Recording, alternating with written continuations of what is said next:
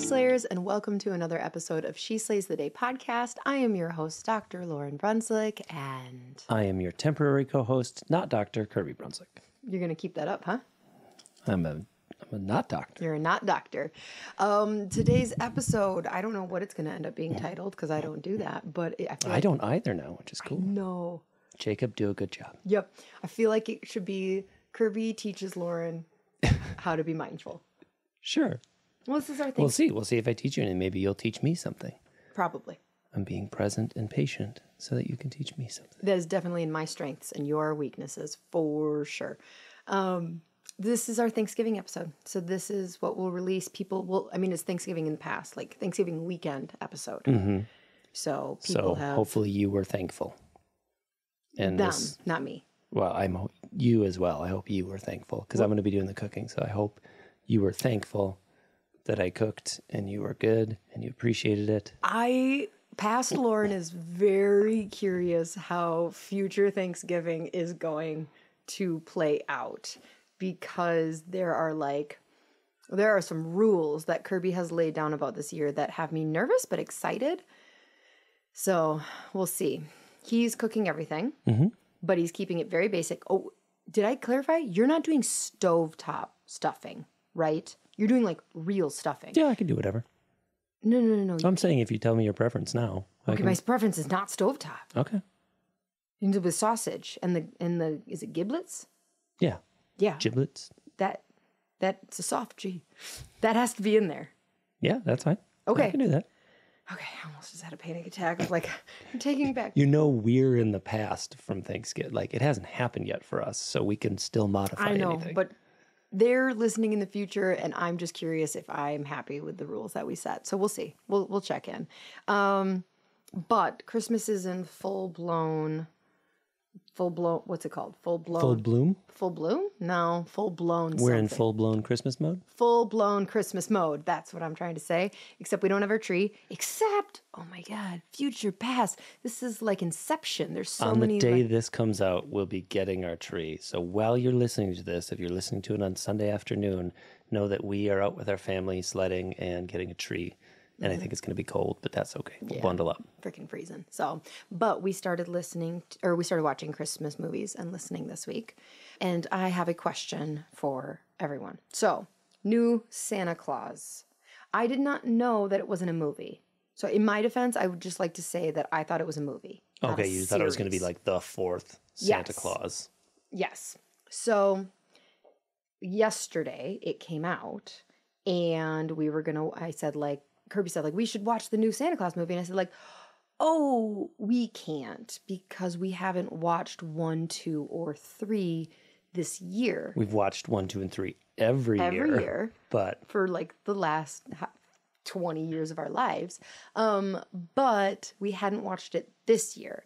And so I had an issue and I was like, no, we can watch Santa Claus 1 tonight, but we can't watch the new one until we get through the previous 3. This has to be in order. And so Kirby, being a kind man, let me just be like, all right, whatever. So I went to work and spent a lot of the day having the worst table talk ever, not educating people on jack shit, except polling them and going, okay, so question, because we had decorated for Christmas. So people were like, oh, it looks so cute in here. It's so Christmassy. And then they would talk about they're either for or against. And I'm like, yep, we're watching movies. Now that you brought it up, Cynthia, what do you think? And I took a poll and I just did poorly. So I came home. How poorly? So there was not a single person that I asked, and I probably asked close to 20 people that thought that I needed to watch 1, 2, or 3, as long as I remembered the movies. And it was yeah, I remember the movies. And the funny thing is, I think the original might have come out almost 30 years ago now. I think it was the early 90s. I want to say 93. Gosh. Isn't that crazy? That's really crazy. So anyways, we did watch it. It's not a movie. It's a TV series. Or I think it's whatever. a limited series. I don't know how many there are. It might be 6 or 8 or something, but they've only released 2 so far. How did you feel about that? I don't mind it. I think it's going along with what people are doing right now. And it's not like Tim Allen is just a movie star. He's been part of 2 super long-running series, so he knows how to be part of a series and it stretches it out a little bit more. You know, if it is like 6 or 8, I would rather have more content in a slightly different format. It makes it a little bit weird. Like next year, when it's like, oh, let's watch the Christmas Chronicles. Next year, will you watch 1, 2, 3, for sure. and then? Yeah, Okay. I think I do it in order. Next year you would do it in Yeah, order. because we don't ever like jump into Home Alone 2 right away. See, that was what I told you. That was a part of my argument, is no maniac would watch Home Alone 2 before Home Alone 1. And you said, well, if there was a new Home Alone, but I don't think we did do that, because wasn't it last year there was a new Home Alone? Yeah, I think it was last year, but I think the release date was far enough on, and we watch Home Alone, usually one of the first ones anyway, that it wasn't like, oh no, it's November 3rd and there's a new Home Alone out. And honestly, since it had all new characters, It didn't feel like, that one I would have probably been okay with. Agreed. So you're not a psychopath. Oh my gosh. So anyways, highlight. We today are highlighting Dr. Monica Rader. It's got to be Rader, not Roder, right? Rada. Monica Roder. Rader. Yeah, I think it's Rader. Anyways, she just signed up at the top tier of the Patreon membership, which is now renamed Road to Success, because it's laid out for people who are, well, honestly, we designed it that way because I knew there was going to be people I was talking to about the program. Mm-hmm. And I knew that they wouldn't be at a point necessarily yet to pull the trigger on the program, or they weren't necessarily at that point in their career. The program is the Multipassionate Chiropreneur. Mm-hmm. Yes, thank you. And so I wanted to have something that I was like, okay, yes, you can still work with me though. And so this way she'll get access to an hour live call with me every month, talking through like practice growth things, and also a marketing like training every month. So plus there's just cool stuff of the people at the higher levels get episodes early, and they get the bonus content for when you have guests, which those are some of my favorite segments to like edit. Oh my and God, listen they to. get so uncomfortable, the guests, because they're like prepared for more just like real questions. And then I'm like, oh no. And it's funny too when you say like, what's the hardest time you laugh? And they're like, oh, I don't know. I don't have any good stories. And then Christy told that story of the kid hitting her car with his bike. Oh my God. And when he said like, fuck your luck, and just like left. It was like, sorry about your shitty car or something. Oh my God. And I was like, wow, that is truly a hardest time you've laughed worthy story. Oh, I love those things, but my brain is so focused on the future that I just forget them.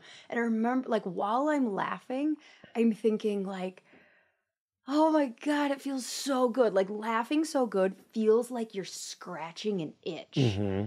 It just, like a really itchy itch that you're just like, oh yeah. Like, if I was a dog, my leg would shake. And then I just, like, you could ask me at the end of the day, did you laugh about anything today? I'd be like, oh, shit, did I? I don't know. I got a lot accomplished. We'll talk about that in this episode. Oh, look at what we did there. Mm-hmm. Okay, well, anyways, thank you, Monica, for supporting the membership, and she slays. It's because of people like her that this podcast keeps going. We'll send you a tote bag. No, we don't have a tote bag. Don't just do it like an NPR bit. I know, but now she's expecting a tote Monica, bag. I'm sorry. I'm all out of tote bags. You never had any tote bags. I mean, I can send you one of the 20 Aldi bags that we have in our house. Yeah, that's how we haul things. We go anywhere with the girls, just throw their clothes in an Aldi's bag.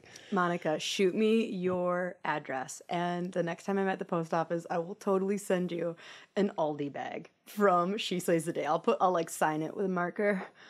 I really hope she sends us her address, and you do that. I will have to. I can't call my bluff. I will not be bluffed. No. Bluff me once, shame on you. Oh, are you ready to be serious today, though? Oh, sure. I can be serious. I mean, assuming that the point is to be serious. I think we'll talk about that, too. Oh, God, you've got so much in your little notebook over there. I like these episodes where I told Kirby, like, a month ago, hey, we should do an episode because our other episode, what was the one? Oh, the Would You Rather. Went really well. And I said, like, we should just do, like, I got a lot of feedback from that one. People liked it. I think people like this, like, lightness that, like, you throw something fun in there. So a month ago, I'm like, hey, around Thanksgiving, we should do just like a lighthearted, like, mindfulness, gratitude thing. And he's like, challenge accepted. And so then I'm like, so remember, we're just, like, doing this, like, fun. He's like, oh, well, I don't know if that's going to be fun. I'm like, I don't know what Well, he's got planned. it'll be fun, but you said, like, lighthearted, and getting to these issues sometimes is like, what's the purpose of life? And, like, connecting with a lot today. Connecting with God, like, definitely fun, not always lighthearted. True. Okay. Well, should we pray and get into it, or? I mean, you haven't told anyone about the course, though. Oh, was I supposed to do that? Yeah. I don't know. If they're really paying attention, they should know about the course. Well, I mean, get on the wait list. I don't know. It's a good thing. It'll be in the show notes. Do you want to describe the course? I feel like I spent all morning describing the course. Like, we spent a morning just working, and it's good. Like, oh man, this is the day where, like, at the end of the day, I will be like, I worked out, I made stuff, I recorded a podcast, but I don't know if I laughed or not. But yeah, I don't know, I'm tired. There's so many things. I wish that, like MailChimp and Yeah, that's where it's gotten to be, like, the creating and refining the course and getting everything perfect. That's kind of fun. But the stuff we're doing now, which is, like, landing pages and yes, good clarification. The and, course, that was the easy part of, like, only, like, really figuring out the last 5 years in my heart, like, what is the impact I plan on having? That's the easy part when it finally came to the surface. But MailChimp is hard. Well, and what else it's not just MailChimp, It's and Square, and it's Square, Jotform, and they don't and all it's- play together. Yeah, and it's the web page and all that stuff. It's like, You know who we need to sponsor the show? Kajabi. yeah, one of those would be great. I mean, Hey, Kajabi. they're kind of like a sked for courses of, like, that's what I wish we had, is like that thing of, like, auto send this. If this happens, then send that. If Yes. someone signs up, have it automatically schedule a reminder to We do used this. to do all of that completely manual at our clinic. That's insane. Yeah. I mean, I see why they, say it's like having an extra CA or whatever, of, like, it honestly, if there was a software program that could do that for us with the course, like, now I'm starting to see why people pay so much for the Kajabis, the, ClickFunnels, all that stuff. So Yeah, I think if I told our CAs that we were going back on Sked to, like, them just doing it, it wouldn't work. It's working better than them doing it. So I'm glad. It's worth it. yeah, absolutely. So if you're interested in something like that, we'll put something in the show notes. Well, and I mean, honestly, it's changed our, like, part of the course is talking about lowering your overhead in any ways that you can potentially automate. And so, like, it's not like the course is not sponsored by Sked.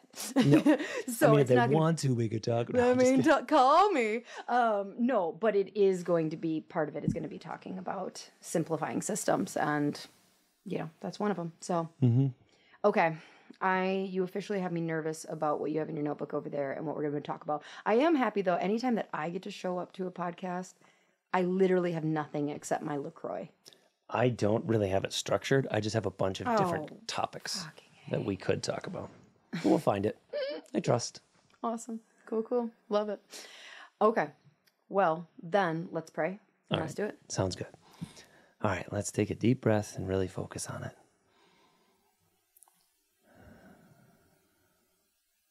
Thank you, God, for this moment and for this opportunity to talk. Thank you for my wife and the life that we have.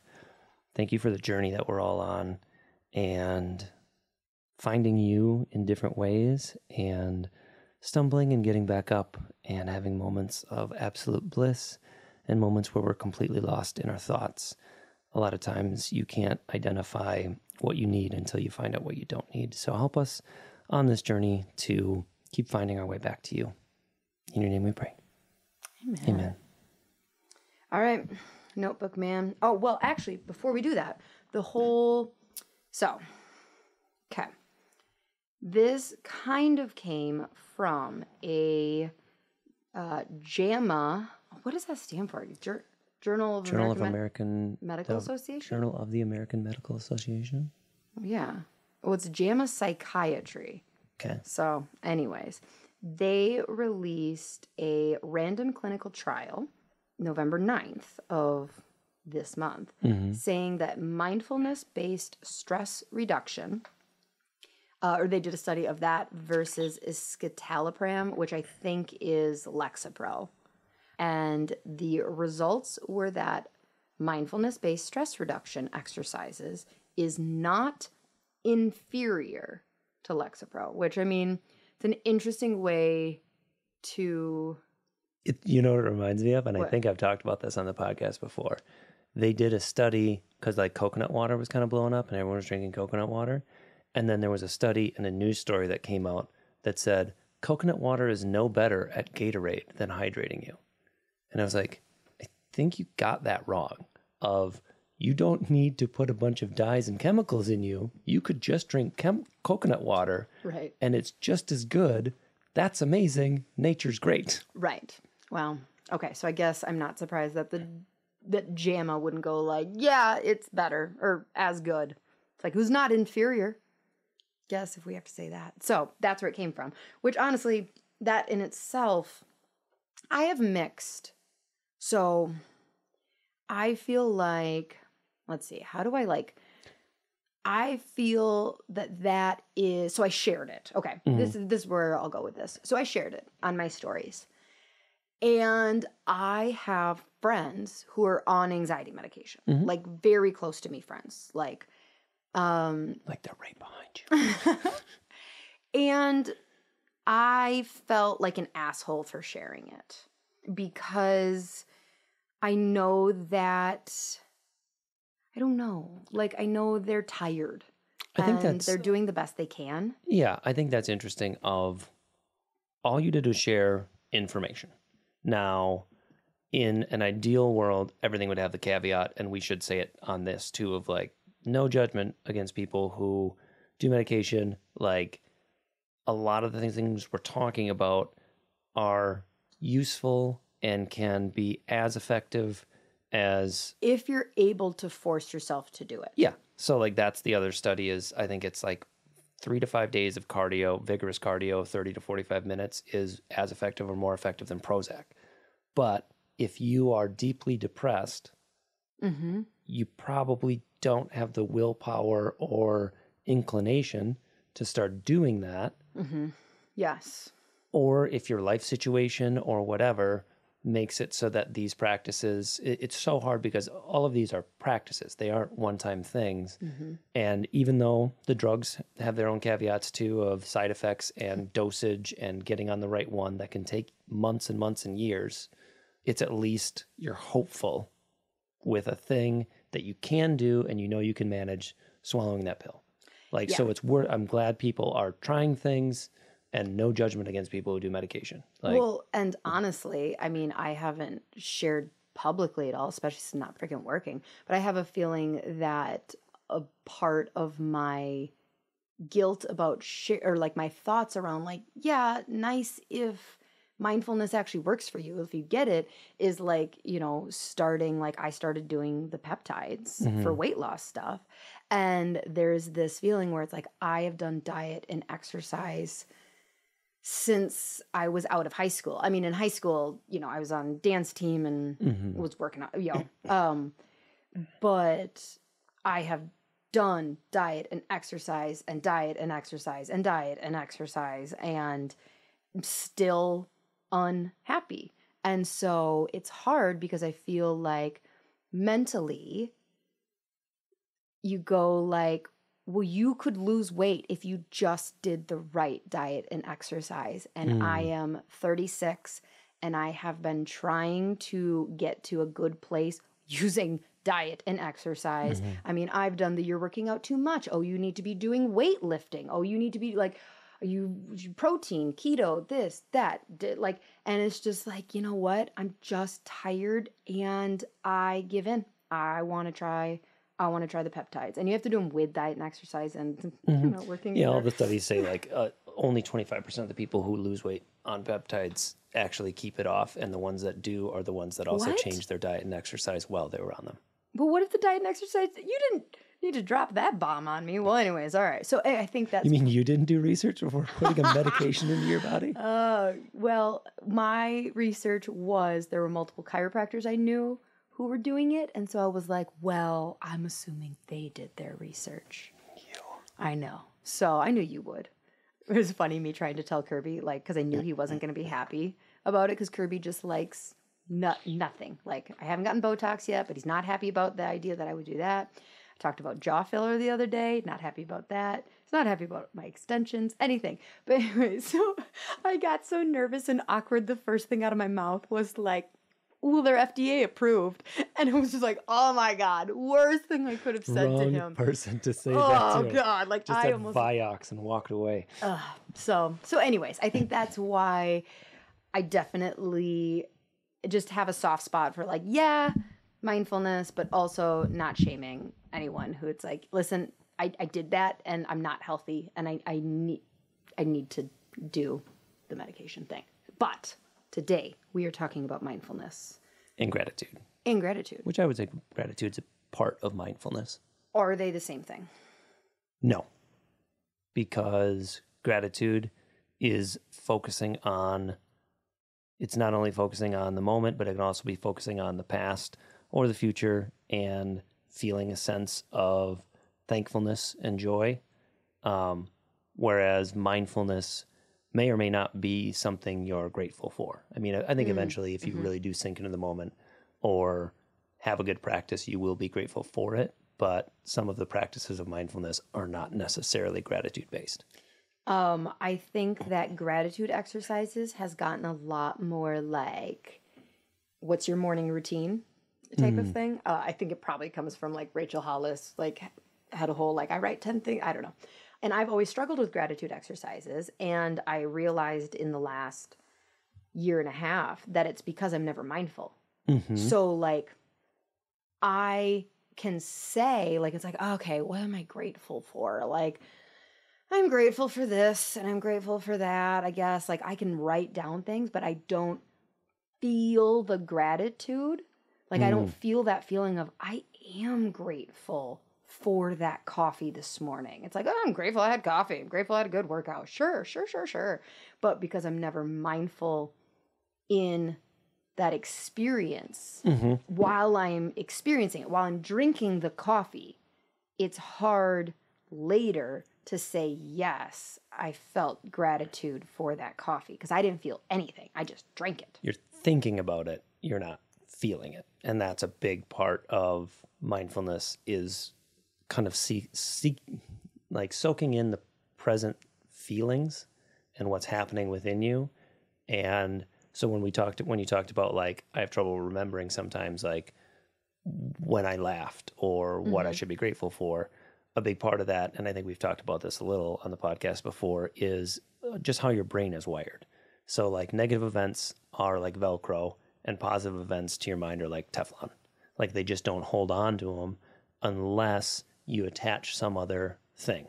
So like if last night when we got into a lettuce fight with Charlie. God. I bitch slapped my 10-year-old with a piece of romaine. And then we started throwing lettuce all around the kitchen and everyone was laughing. If in that moment, or even right after it happened, you tied it to like your senses. So like you've heard us do like the 5, 4, 3, 2, 1 thing of like really look around, like see the smiling faces, feel how you feel in that moment. Is there a certain smell in the air? Like what's the sounds, like remembering the sounds of laughter, and you savor those things for 15 or more seconds. I think they usually say 30 is better. You create not only a word memory or like quick visual memory, but you create a whole sense memory. And that's one, can help you remember that for longer. And two, when you do remember it, we'll tap back into that feeling. So that's what Stu Bittman's 12 Weeks to Your Heart thing is. When you start, it's tricky and it's amazing to go through that. And I would recommend people do it because when you start, it's like with meditation or with like breathing exercises too. If I said like, feel your heart right now, Like feel it beating. And some people can, and some people it takes a long time to be able to concentrate and feel. I have a resting heart rate of 96, and I also drink a ton of caffeine. So like, You're just always feeling your heart. yeah, I'm always like, oh yeah, right there, got it. So then there's the physical heartbeat, but then there's also like, think of a moment that warmed your heart, and go back there and sit in that and close your eyes and think about it until your heart starts to actually warm and expand. Mm-hmm.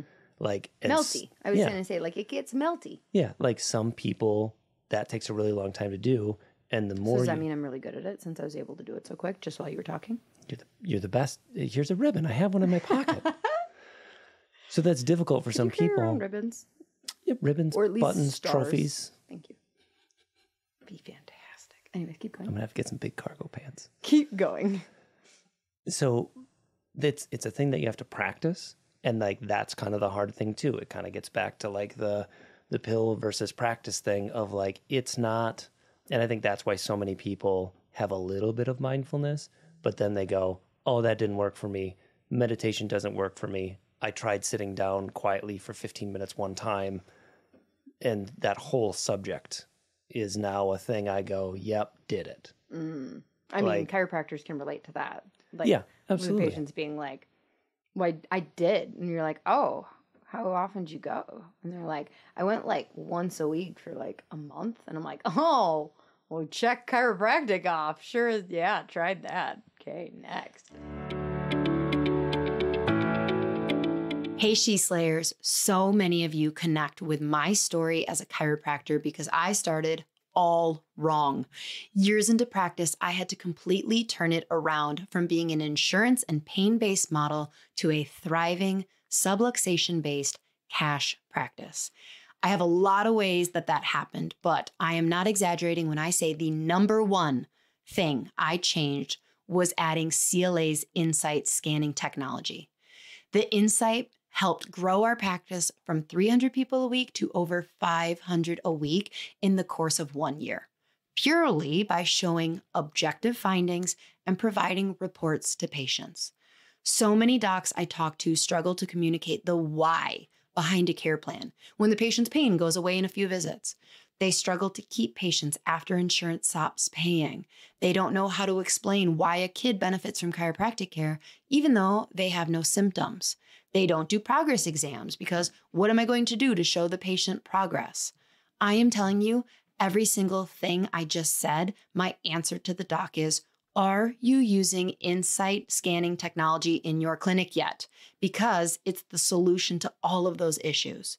If you have questions, the staff at CLA is absolutely incredible and will help answer those questions and help implement this big change into your practice. Click the link below in the show notes as She Slays listeners get preferred pricing and hundreds of dollars off their purchase. Hey, She Slayers. When I first started practice, I thought I needed to dress a certain way for patients to trust me, and I spent hours trying to design communication and marketing materials that worked. After 12 years of practice, here's a couple things I've learned.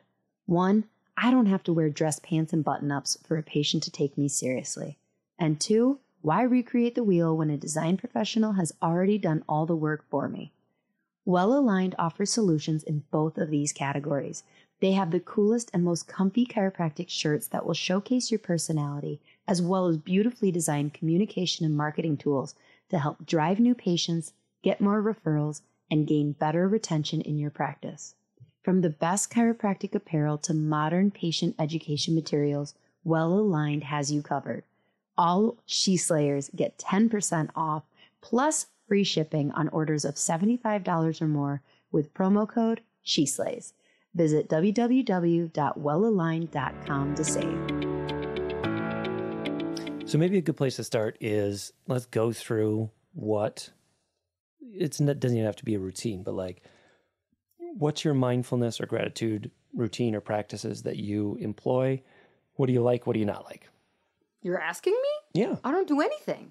Sure you do. I do? We say what we're grateful for with our girls every night. I know, but it's really hard. That's the gratitude exercise. That's not the mindfulness. I said mindfulness or gratitude. I know, but it's hard for me in those moments to think of something because I haven't been mindful all day. And I'm just like, oh, damn it.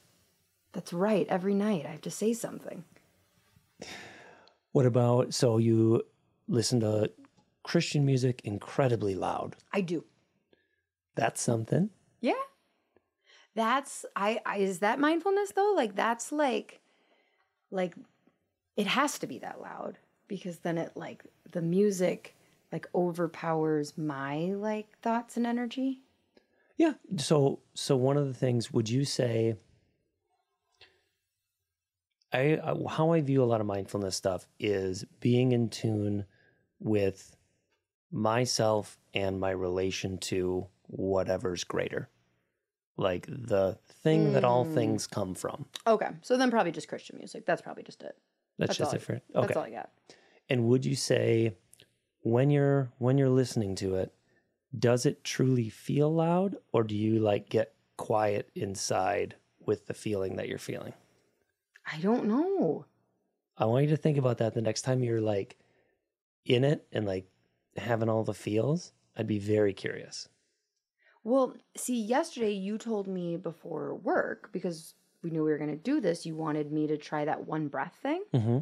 Okay, well, so tell people what you told me to do, and then I'll tell you what my results were. Okay, so I had heard about this mindfulness practice of just throughout the day, before you do the next thing, or like, but right before you walk into a meeting, before you go to the next patient, before you get in the car and, you know, bring your kids to school, you take one moment and go, I'm going to take one breath, and you fully experience that breath. You feel it all the way in, you feel it all the way out, connect with your body, on to the next thing. 3 to 5 seconds. Okay. So I'm going to be honest. I only did it like 3 times because I didn't like what it did to my flow of adjusting. Okay. So, and this is going to be a weird thing to put into words. Like chiropractors will understand. Like, so I expected for it to like deepen my connection with the adjustment and working with energy and the person's innate. Mm-hmm. It brought me out of their, like being open to their energy, and brought me very much inside my own body, which set me backwards of like, then it was like, I'm touching a wall. Like so like when I'm in flow, yep, like the hands are just like receiving magnets, and I can just put them on someone and it's like, right hip. And when I took the breath before I placed my hands on people, I didn't have that. My energy wasn't out in my hands. It was like inside my own body. That is really interesting. And I honestly, as you're saying it, I didn't even think of that before. For you, if the practice was anything, it might be before you step into the building, find your energy, change your energy, because that is, from what I've been reading about flow, that is true of, it's a state of non-thought. So if you're going, I need to take a thought and change my focus to me and not just be like, because a lot of flow too is that time like compresses or like you lose track of time when you're engaged in flow. And if you're going, okay, take 5 seconds, you're now reintroducing your awareness of time and changing your focus of your energy. Yeah, that's interesting. So yeah, so it might not work with flow. Don't do it between or interrupt your flow. That's really cool. So I'll have to find some other time to try that. I like it. I like breathing, but okay. So anyways. One thing that I'd be interested in, and I know you've never done this, is introducing silence in some form. I mean, what do you have? Silence? Mindful silence. Like, this is just meditation, isn't it? It can be a walking meditation. It can be just, but I do think it is some form of meditation where you are going, I see that thought, I'm not that thought, let that thought float away. But it's not, so like you say, you like overwhelm yourself with Christian music and you can connect with something there, but there's also the space for something to come up and the space for you to let things go. And if there's outside noise and distraction, that can be a whole different thing. Like that's, like you said, it's almost like pushing everything else out. So you're really focused in that moment, but are you present in that moment? Yes. You are present in that moment? Okay. So maybe the thing to say more is it's pushing things away and filling everything, but eventually it's going to go away, and what comes back? Oh, just rapid thoughts. But this is the hard part of like, this, everybody's in that loop. Like, so doing a mindfulness exercise, if you can't just do it for 5 minutes and then like, oh, but then what comes back is real life. Real life comes back. But isn't that the point of the exercise? Is that like you're breaking that up?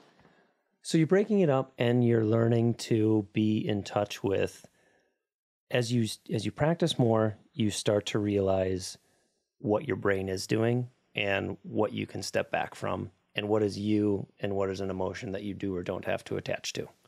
So a big thing for me that's been helpful is my therapist has me doing a mood tracker. So I would totally recommend it. I think it's called iMood Tracker. It might be like $2 or something like that. What it does is it just reminds you throughout the day to check in. So it just says, how are you feeling right now? And it's got a scale from 1 to 10, and then you can write 10. What is 10? Insanely great. Insanely great. Have you rated a 10 at all? I think there was one, and it was like, I was taking the, like me day. I had golfed. Then I saw my dad and brother and was golfing with them, and it was the perfect day, and it was awesome. And so I was insanely great. And then like 20 minutes later, I got a terrible phone call, which is funny. But in that moment, I was. And honestly, that's part of why it's really helpful is, so when you are tracking your mood a few times a day, one, it's a good check-in, because like the reason I really got down a spiral with anxiety, and I wouldn't call it clinical depression or anything, but like down moods, was I think I let a thought pattern, or I let a mood just keep riding and keep spiraling and keep circling. So if I would have been doing a better job of, a little buzzer goes off at 10 a.m. and says, how you feeling? And if I went meh, and then I wrote out the thing that I'm thinking of, like I'm behind on my work, I've got to get this podcast edited or whatever. And then Jacob's like, fuck you, I do that now. Thank you, Jacob. So then what my therapist said is, okay, write down like what's going on. And this is another practice that somebody tied together of like, write down your limiting thought or like what's upsetting you. Then take even just 5 minutes, go for a walk if that's what you like, go pet your dog, do some push-ups, meditate for 5 minutes, just do something to get out of that space, and then come back. And if you can reframe it and go like, you're not, like you have this thing to do and you have enough time to do it. You're going to get it done, and then you move on to the next thing instead of like stacking all the things up. So it gives you that opportunity to tap into yourself, actually feel what you're feeling, reflect on it, replace it with something else, and then move on with your day with a new set. Like you get to reset a little bit and then go, okay, so I was meh at 10 a.m., but by the time I, came back and did that, and then I got the podcast done, and then when you check in with me at noon, I go, yeah, actually I'm feeling pretty good. Mm-hmm. I had a thought. Okay. Don't make fun of me. It's a little bit, okay. So in the new Santa Claus, they talk. I'm very interested where they're going, or if they're going to dive more into this whole people being disconnected thing. Oh yeah. Like, I don't want to do any spoilers, but like they were very much talking about how like they're losing the magic because like people are weird and disconnected, and I was just like, it is such a interesting thing where it's like, as a society, we have no way of knowing. We have no way of knowing if we're more just messed up. Like, and like chiropractors do. We do?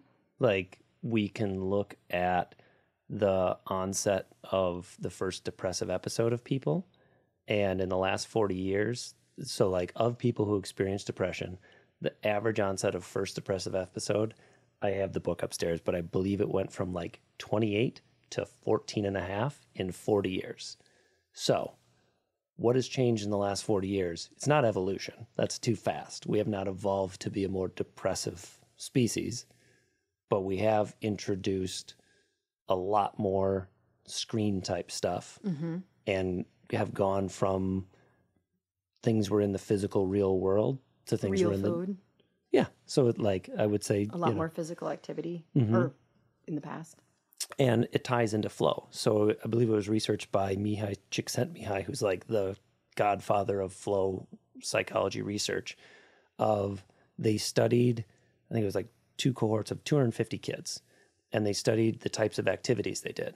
And so one was kind of like the hang at the mall, then watch people, play video games, watch TV, chill. And the other group was more prone to play sports, play music, spend more time on homework and reading. Now, the funny thing is both the chill kids and the engaged kids assumed the chill kids were having more fun. But when they actually measured like different units of happiness and satisfaction, the kids who were engaged, who had more flow in their life because they were in those harder activities, reported more happiness momentarily and had greater lifetime outcomes of monetary and happiness success. Okay. I mean, I think so working my ass off is good. I'd be worse off if I wasn't. Your flow while you're adjusting is good. Yeah, it is. I love that. I love that feeling. That's the hard part of like thinking like, I don't know that I could ever not adjust. That's the only reason is like, oh, because I would miss that. But, okay. So story time. Okay. This one time I was high and I was washing. Like you were on a tall ladder? Yes, I was standing on a tall ladder and I was very high. Smoking a joint? No, it was an edible. And I was washing the dishes. Mm-hmm. And while I was washing the dishes, I was very like just the water and the temperature and like the texture and high off my ass and just like washing the dishes and like just feeling how the sponge was removing things. And in that moment, I understood like mindfulness of like, wow. I realized in that moment, I had the thought of like, you are never this present in anything you do. Like, isn't that a beautiful moment? It was. It really was. Like, but also sad because then it's like, and then I was like, not high. So, but yeah, in that moment, it was like, wow, this is what being present in life can be. And just like really, and that's tough. I don't know how to. So, like, what would your advice? And you don't get to say get high all the day. time. No, I think things like marijuana, things like psychedelics are, like some people go like there's no shortcuts to heaven. Of like you should work to it, you should get to it. That's just playing with it or dabbling with it or whatever. I think those experiences have power in exposing you to what's possible. So like even Ram Dass, who did a ton of LSD type stuff in the 60s and 70s and then became a full guru, said like he can now get that. Well, he's passed away now, so he's always there. But when he was alive, he said like I can still get back to that. And the LSD was a shortcut and it showed me what was possible, but I would not recommend that you just have to constantly be on it and you don't actually have any spiritual growth. Like the point is to live your life and get your mind to a place. So it's kind of I was watching a video on TikTok the other day and it was a chiropractor. Who was it? Because I want to give him credit. Brett Jones. Yes. Okay. And he was saying like one of the biggest things that he says to his patients are like, can you visualize yourself being better? Like, can you see that as a possibility for your life? I don't remember anything else he said, but like basically, because then my brain started going like, oh, and I stopped listening. But I love your voice in your head.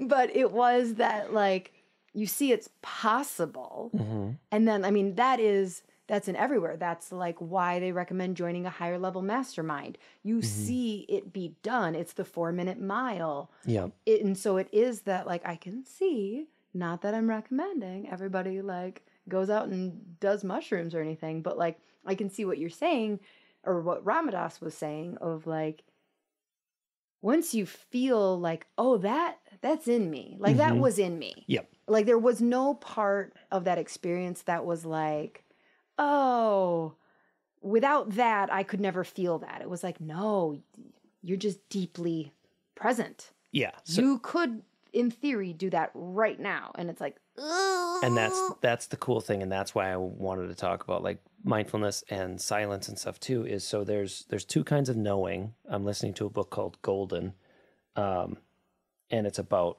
silence and what impact it can have. And they talk about cataphatic versus apophatic knowing. So cataphatic is like the thinking knowing, like the words, like you understand the concept. So like you could theoretically know that like, oh, if I, sat still, or if I meditated, or if I like did that, then I would feel bliss when I was washing the dishes. Like, and you go, sure. But you don't feel, it's remembering the thing, but not feeling the thing. And the apophatic is the ineffable, undeniable, you know it, and you know those things, like you knew that moment. You knew when God's presence has been in your life. You know, and by their definition, you can't get the words to fully describe them. You can't put that feeling into someone else. And so that's the thing of like, so you had that experience, you were high, you felt amazing, but you knew that you'd touched some truth somewhere. Yeah. So that's the Soul knows idea. truth, right? What's that? That I love that phrase. Your soul like recognizes truth. Yes.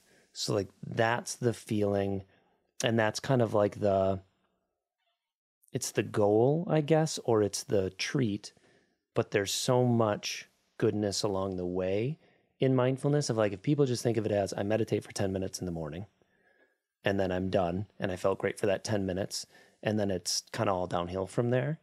Ideally, and the thing that I found, I don't know, maybe there are people who meditate for 20 minutes in the morning and they're great. But what I found is when I incorporate, a reminder or just catching myself of like, what are you so mad about right now? Or how do you want to feel? Or like, what are you seeing? What are you touching? What are you smelling right now? Like bringing you back into the present moment are those things that you get the opportunity. If you're going to be washing the dishes anyway, why not be high? Why not be high? No, why not look and see if you're actually there, if you can go like, let me just do a rundown through my senses right now. Like what temperature, what does the water feel like? Not just, is it hot or cold? Like, what does it feel like? Is there a single sun ray that's coming through the window that glints off that bowl? And I've never noticed that chip in that thing. That's interesting. And just being there with it, you can find so much happiness in the mundane things of life. And I think the thing that people worry about, and you tell me if this is what you worry about, is if I was happier in my momentary life, then I wouldn't have the drive to go accomplish big things because it's my discomfort with the current moment that runs the constant engine. No, I would disagree. No? Okay. So what is your resistance to ADHD? Well, there's a pill for that. Oh, God. You know what else works for ADHD? Mindfulness. Yeah. No, I think that I'm air quotes to everyone, you can't see. I'm multitasking. I am washing the dishes and solving problems. I'm washing the dishes and thinking of a reel that I could put to that audio. I'm washing the dishes and thinking about like my to-do list. And so if I'm not doing that, then when does all that thinking have to happen? Does it have to happen? I don't know. Like, will everything fall apart if I stop thinking? Probably not. I mean, so think of it this way. If people say like, okay, well, I have to be the boss. I have to get things done in my meetings. I have to talk. Like, it all goes through me. Like, I'm an important person. Gandhi, pretty important person. Lots of stuff going on. running political stuff, you know, raging against the government, solving famine and war issues, didn't talk every Monday for years. Oh, that sounds kind of nice. He just had Sunday or Monday was silent. Still went to some meetings, but people knew like he wasn't going to talk. Oh, I'm going to do that. Be interesting, wouldn't it? I'm going to do it on Monday where I'm adjusting like 100 people. Like, sorry, Monday is my quiet day. You just wear a little sign around your neck.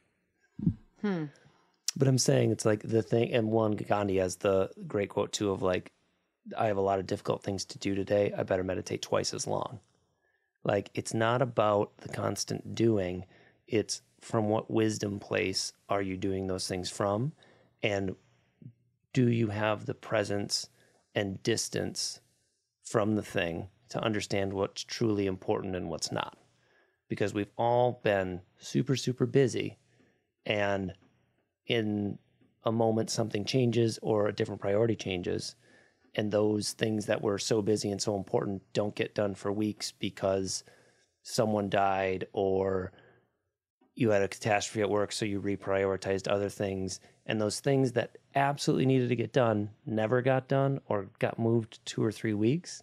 Like, if you had the presence of mind, you might see those things for what they are and understand why you're doing things that could save you a lot of time, or what you're wasting emotion on, or just being present to say like, oh, that was a good afternoon, instead of going like, I got a lot done. I think I was tense the whole time because while I was doing it, I was thinking of the other things I need to do, and you don't savor the amazing thing you did that afternoon. Okay. So let's take this out of the ethereal philosophy room and wrap this up with 3. You get 3 recommendations to someone who is looking to start mindfulness. Okay. Trying to think of like what I've seen that's statistically like this will really help. 1, mood tracker. Okay. That's asking you at least 3 times a day. I would say up to 5. It's great because it makes you check in with yourself. It gives you a chance to course correct, and it gives you a chance to look back at empirical data. Because if you are a catastrophic thinker or a depressive thinker, you might go like, this whole week has sucked. And you can go back and you go like, oh, actually, Tuesday was like 7s and 8s. Like, that was a good day. Mm-hmm. Kind of leads you into your own gratitude thing of like, you get to re-experience like, why was Tuesday so great? So that'd be 1, is a mood tracker. 2, some daily meditation.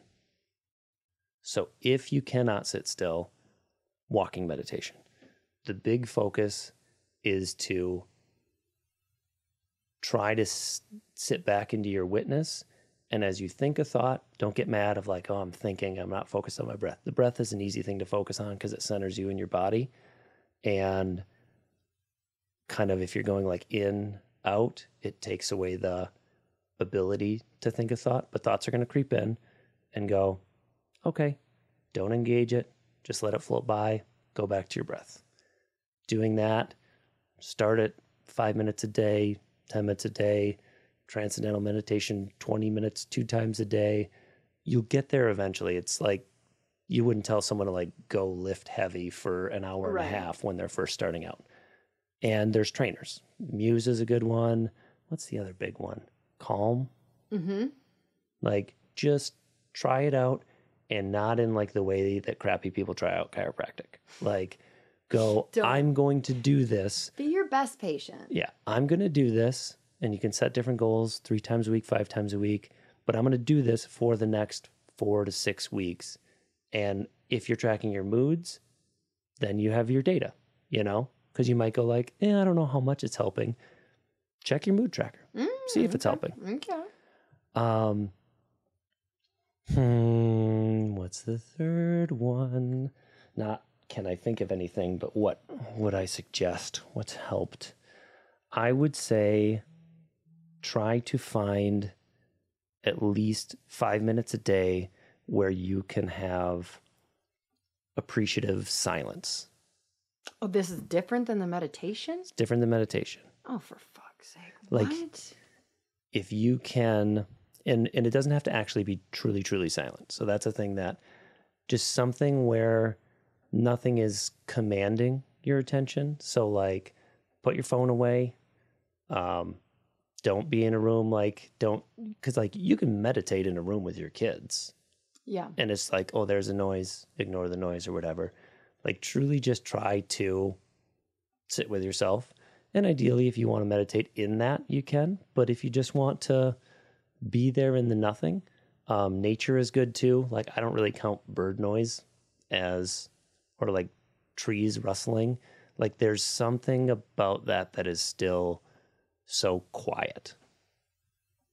So if you can find a place that is actually silent or a place that is free from artificial noise and do it counter to, like, I wouldn't line up my things of like, I'm going to meditate for 10 minutes and then go be in silence and just be. Break them up. Yeah. Kind of that midday. Mm-hmm. Probably right before your coffee kicks in. Mm-hmm. Right before your midday coffee. Can I be drinking my coffee while I'm doing it? So is there any writing down or is that to skip into gratitude stuff? Oh, honestly, that one might be better than the silence one. Because, yeah, I mean, if you're doing the mood tracker, you're probably writing things down as you're going through that. But when you talk about scientific difference, I think having a gratitude practice, writing down things at the end of the day does cement things in. So yeah, I'm going to swap my third one out and say gratitude journaling. People got a bonus. You get 4. You got homework to do. Okay. The other thing I've been liking lately is saying thank you as the first thought of the day. Like as I'm getting out of bed. So it's more like when I'm getting out of bed, because what I'll notice is I'll be like, Ty came into bed last night. Maggie barked at 11:30 and I had to take her out. Like I wake up kind of grumpy. But if I remember, as my feet are hitting the ground, I go, thank you. Oh, I like that. And that has like course corrected my mood several mornings in the past 2 weeks. Huh. So there's an extra bonus one. I like that. I just need to figure out a way to remind myself because I'm always like, yeah, I'm going to do that. And then I'm like, you ask me like, so have you done it? I'm like, no, I totally forgot, but I accomplished a lot of other stuff. So, well, thank you. Sorry, I got rambly. I could talk about this stuff all day. Philosophy in general is rambly. Like, it's just, it's why I remember walking out of my first philosophy class in college because I was just so used to like anat and phys and biochem and this and that. And then I like walked in and did philosophy 101 and I was like, what the hell are you guys talking about? Nerds. You're not accomplishing anything. So no, I appreciate it. So, well, okay. Make sure to message me if you think that we should have watched Santa Claus 1, 2, or 3 first. That should be your biggest takeaway. At the last hour, that should be the number one thing you remember to do. I'll link to the books that I've been reading recently. Golden and Authentic Happiness and The Happiness Hypothesis are 3 books that I would absolutely recommend. Link the study. Yep, link the study. Link to my Christmas list. Just kidding. I don't know. You got to make one. I know. I don't know what to buy you yet. And the course. Yep, the course will have a link. Patreon. And Sced. There'll be so many freaking show note links this time. Jacob's going to be busy. Oh, Jacob. We're grateful for Jacob. Yeah, very All grateful. right. Well, we hope you had an awesome Thanksgiving. And truly thank you we are grateful for you. And absolutely. And all that you do to keep listening and sharing. That helps. So we love you. And until next week, bye. Bye.